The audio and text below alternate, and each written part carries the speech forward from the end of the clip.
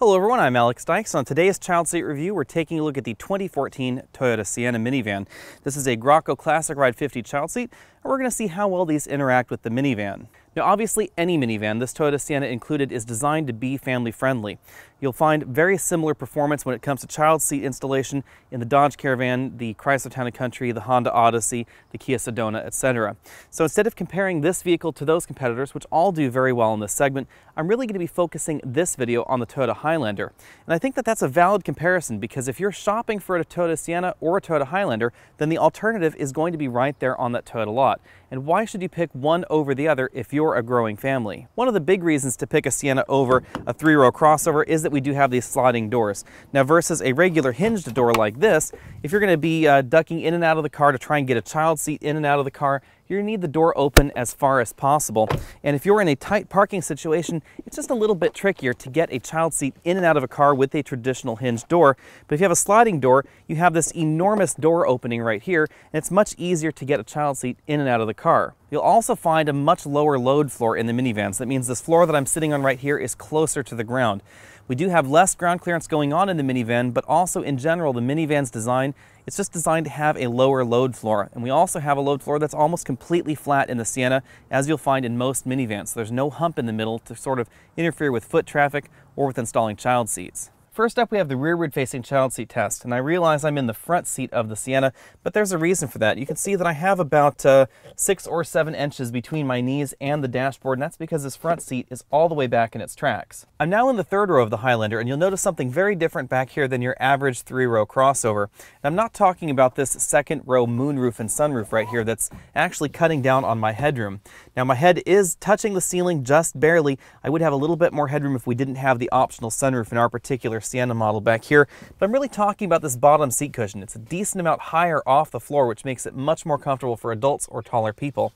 Now if I move this second row seat back in its tracks, this seat will actually slide for me if I pull the right lever on it. I can actually adjust this second row seat to where I have about a ½ inch of legroom right here. Now let's move around and see what that does to the child seat in the second row. And right here we can see the prime reason to buy a minivan over a 3-row crossover vehicle, because I had a 6'5" passenger in this front seat. At 6 feet tall, I sat in the third row seat right behind this second row seat.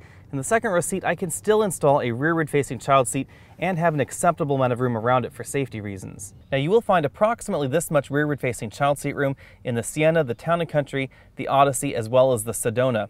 Like most minivans, the Sienna is fairly wide, so I had no trouble fitting 3 child seats across the second row of an 8-passenger model, but since this is a 7-passenger model, I only have 2 seats in here right now, this forward-facing model and this rearward-facing model right over here. If you've ever wondered why top tether anchors on child seats are so long, the answer is vehicles like this Toyota Sienna, because if we get the 7-seat option, we have these captain's chairs in the second row, and the top tether anchor is all the way down here at the bottom, right by the release lever for the second row seat, and you do need an anchor that's this long in order to actually use that tether location. Now that this belt is all the way cinched up, you can really see what this looks like. So we only have about 4 or 5 inches of this belt webbing left, and that's really just so you can pull it tighter. This is about as far as you can have a child seat top tether anchor away from the seat itself. The Sienna is one of the very few vehicles sold in the United States that has 3 sets of latch anchors. We have one right here in the back bench seat, and that is just in the center of the back bench seat, and then we have one set in each of the outboard seats right here in the second row. That's the same whether you get the 7-passenger or the 8-passenger version of the Sienna. The 8-passenger version of the Sienna does have an extra top tether anchor for the center position in the second row, but it doesn't have a set of latch anchors for that center seat position in the 8-passenger version.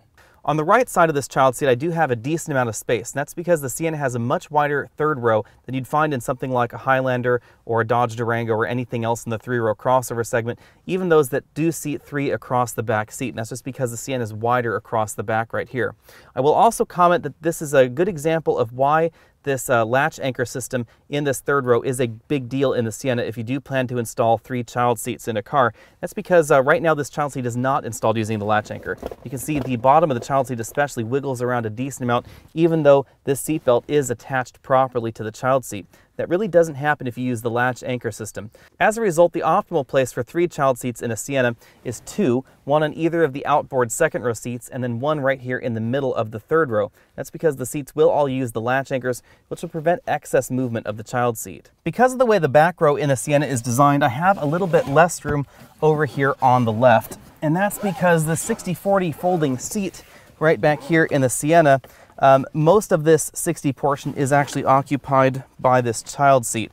So if we do have the child seat installed and then 2 people on each outboard seat position, we don't all get 1/3 of the seat room. That outboard seat right over there on the right side gets a little bit more room than I do over here on the left. One thing worth noting is that with these Graco Classic Ride 50 child seats, because of their high height, I did have to remove the headrest in the second row seat in order for the child seat to be properly installed. It is, however, very easy to remove. Now be warned that if you do have child seats in the second row captain's chairs and you are trying to put people in the third row, the best route of getting back there is actually right here through the middle. And the reason for that is the second row seat cannot collapse on the child seat like this, like you find in something like a Nissan Pathfinder or the Infinity version of that Nissan Pathfinder. That really can't happen if the child seat is properly strapped into the seat. And although the second row does slide very far forward like this, it actually touches the front seat back of the front seat. It is a little bit tricky to get in the rear through the limited amount of room that you still have left right there. And if I pull this second row seat back, you'll also notice another problem. You can't escape sideways this way from the back row because this little release lever right here only tilts this front seat back forward. And of course, since tilting it forward doesn't really do anything for me, I can't escape out this way. So I do have to get out around the middle of the seat like this, if that second row is all the way forward like this, and then move the seat all the way back and then get out of the vehicle. Not surprisingly, it is pretty hard to beat the cargo space provided by any minivan when you compare it to a 3-row crossover. In fact, full-size SUVs typically don't have the same amount of cargo room that we do in a minivan. So right here, hiding under this load floor, I have a 24-inch roller bag. It's the largest one you can carry on a domestic flight. I also have a 26-inch roller bag over here. This is larger than you can carry on a domestic flight. So you can see I can actually stack them right over here, and they will still fit behind that third row. And then I can very easily toss in 1 child seat, 2 child seats, and the 3rd child seat, I'll sort of toss it in the reverse right there. And as you can see, 3 child seats don't even come up to the back of the seat back in the third row in the Sienna.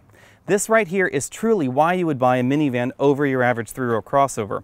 Yes, we do get a wider third row bench seat. We also get real usable third row seats, but we also have enough cargo room that you can take 5 or 6 people for a short trip and fit 5 or 6 people's worth of luggage right here in the back.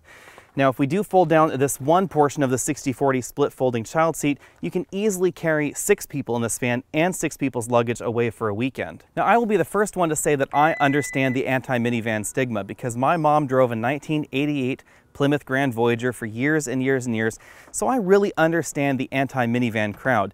Pretty much we just don't like to drive the kinds of cars that our parents used to drive. And even though I did run around as a small child in a station wagon for a short amount of time, my formative years were in minivans. So I personally don't see anything wrong with a station wagon. Even taking that stigma into account, however, I have to admit that if I had a growing family, I would put a Sienna or any of the other minivan options on the market over a 3-row crossover right now.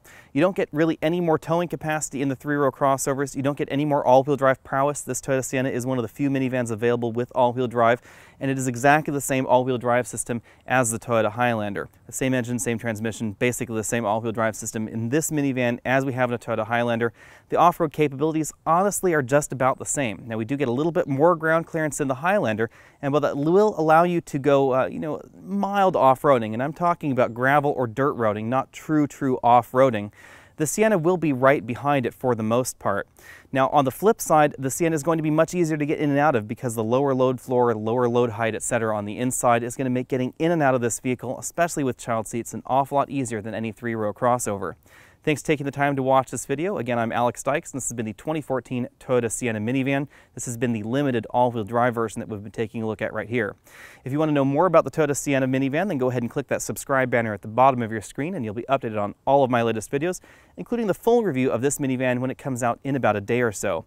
You can also find me over at facebook.com/AlexandAutos, and you can always send your emails and questions to alex@alexandautos.com.